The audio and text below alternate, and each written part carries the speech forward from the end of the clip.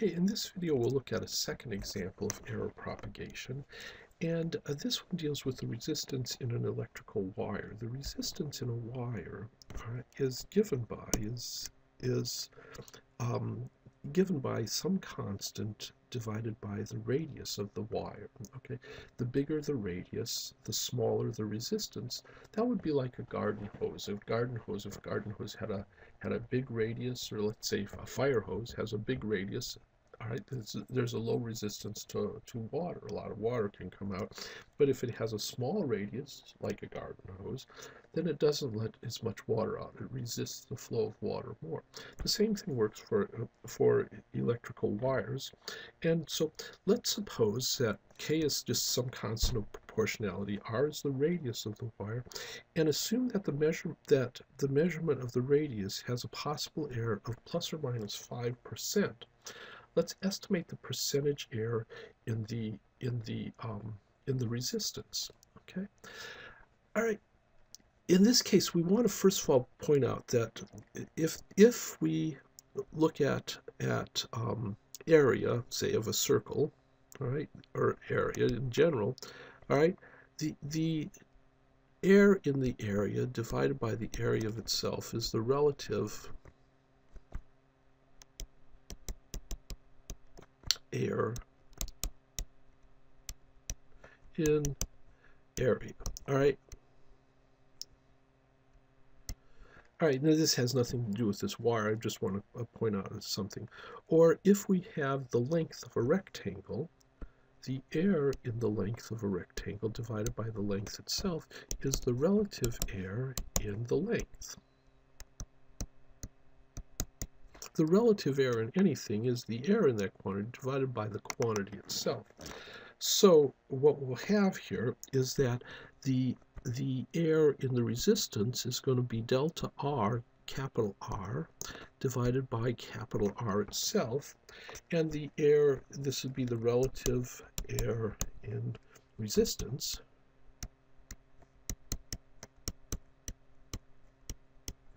And the relative air in the radius would be delta little r divided by little r representing the radius, okay, would be the relative air in the radius. Keep in mind, lots of students make this mistake that mathematics is case sensitive. Mathematics is case sensitive. So you want to be sure that you follow the case when you cannot just replace lowercase letters or variables by uppercase variables, because lots of times they'll represent different quantities. In this case, uppercase R represents resistance, lowercase r represents radius. And recall there from above, it's off the screen now, so I'll write it here. R is given by K over capital R, I should say, is given by K over little r squared. And so let's start to look at the relative air in the resistance. That will be delta R, delta capital R divided by R. And we can approximate this by the differential in the resistance divided by the resistance itself.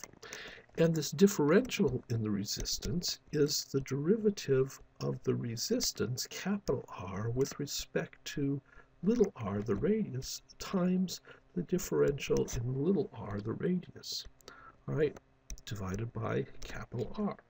Now let's see. Since this is the resistance, the derivative of the resistance with respect to the radius is going to be negative 2k over r cubed. Think of this as k times r to the negative second, and you'll get that result. And so we'd have, this is going to be, all right, negative 2k over r to the third times dr. All right, will be this expression in the numerator, and the denominator is just k over r squared. So let's invert and multiply, and we'll get negative 2k over r cubed times r squared over k times dr. And let's say, look, the k's here cancel. All right, two of the r's cancel, leaving an r in the denominator, and what's left is going to be negative 2 times dr over r, which is, for the input, this is precisely negative 2 times delta r over r, and this delta r over r is the relative error in the resistance.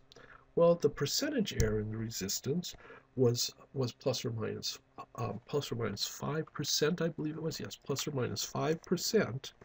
So the delta r over r is going to be plus or minus 0.05, 5% now expressed as a decimal. And so the relative error in the resistance is approximately, because remember we approximated this with differentials, negative 2 times plus or minus 0.05, and that would be, well, when we use the positive, if this were positive error, all right, a positive percentage error, the whole result will be negative, so positives on top, negative will be on top. If this were a negative percentage error, all right, the whole thing would be positive, negatives on the bottom, so positives on the bottom. 2 times 0.05 is 0.1, and so this would be minus or plus 10%.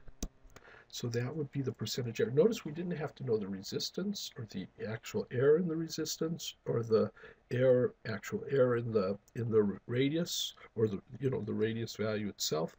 All right, we were able to do this just using our differentials. And so this computation seems like, when we have a 5% 5% error in the radius, it seems to double the error when we computate double the percentage error when we compute the resistance. So this computation would tend to magnify the error.